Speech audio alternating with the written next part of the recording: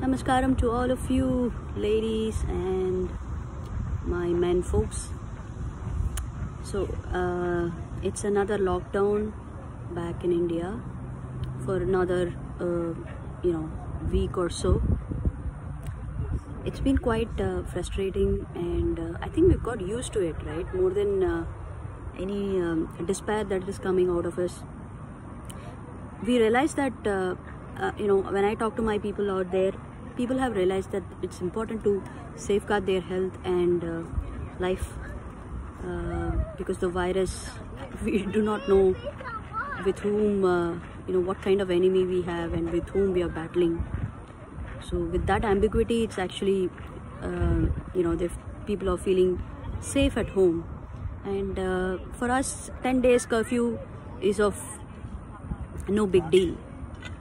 So what we are doing right now is, although people out here, the numbers are going high over here also, but the only convincing thing is people are socially responsible. So they clearly know their distance, and they have brought their lifestyle to an extent that I'm talking about even three months back, when COVID was peaking up and everything got limited, restricted. Even those times people got the gravity, and they became serious about their duties. So that is continuing. But apart from that, the crowd gathering and all that is never stopped here also. And the blessing is the state where we are is massive, so the space crunch is I've never seen that way.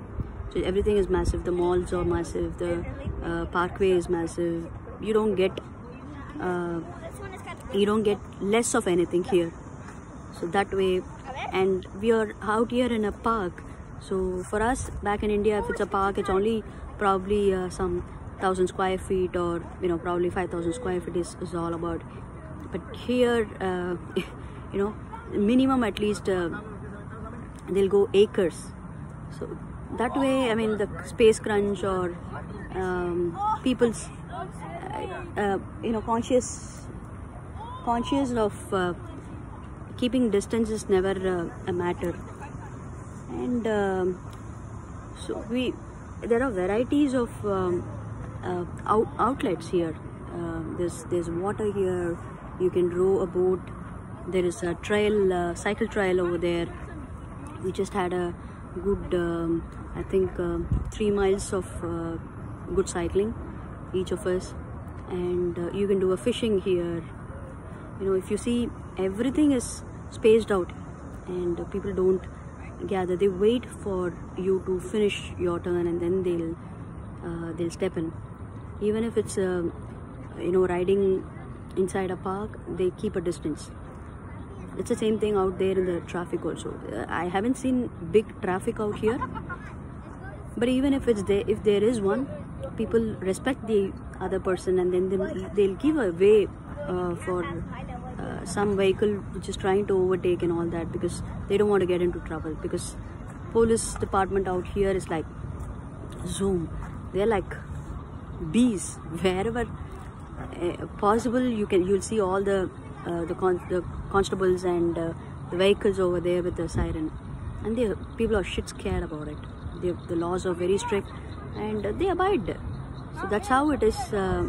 You can bring some strictness in people's lifestyle, and it's been there for a long time. So it's been taught to their children also. Even if it's a bike, so we call cycles as bike here. Even if it's a bike rider, initially when you have to begin with, they ensure that you wear a helmet. They look at all these things. And have you gone to any course or any orientation as to how you want to ride a bike? Especially when you're riding a bike with your kids and all that, they want to ensure the safety of it. While we respect that, there's other sect of people where they want to override all these laws. Sometimes it seems like that we see in India, and for us it's normal. Things are calm and peaceful now. and we're also expecting, you know, the more than the adults, the kids have started adapting their lifestyle, and at the same time the stress level is also peaking up. So we have to get them out to a place like this where they can be out in the space with some, you know, play around with water or in the sand, get some nature, fresh air. I also heard that, you know, yeah, sometimes it is also frustrating when you don't have such restrictions. When you have such restrictions, even to go out, you know, how long can you sit in a particular room with just TV running and AC running? So all the more it's getting difficult, right? So I thought I'll pick up a phone and share some, you know, it's been pretty down here. Maybe I'm hearing many stories out there from India, and you know, we can't really you know, keep on hearing the death tolls, or keep on hearing the same story again and again. While we are like Monday to Friday, it's everybody are busy. Even the child is busy with summer schools and you know, other classes, vocal classes. It's only on the Saturday and Sunday we get to spend with family, and we, you know, we hardly go anywhere else except for parks like this. So it's been quite somewhere around 2 hours we've spent in this place. We feel really relaxed.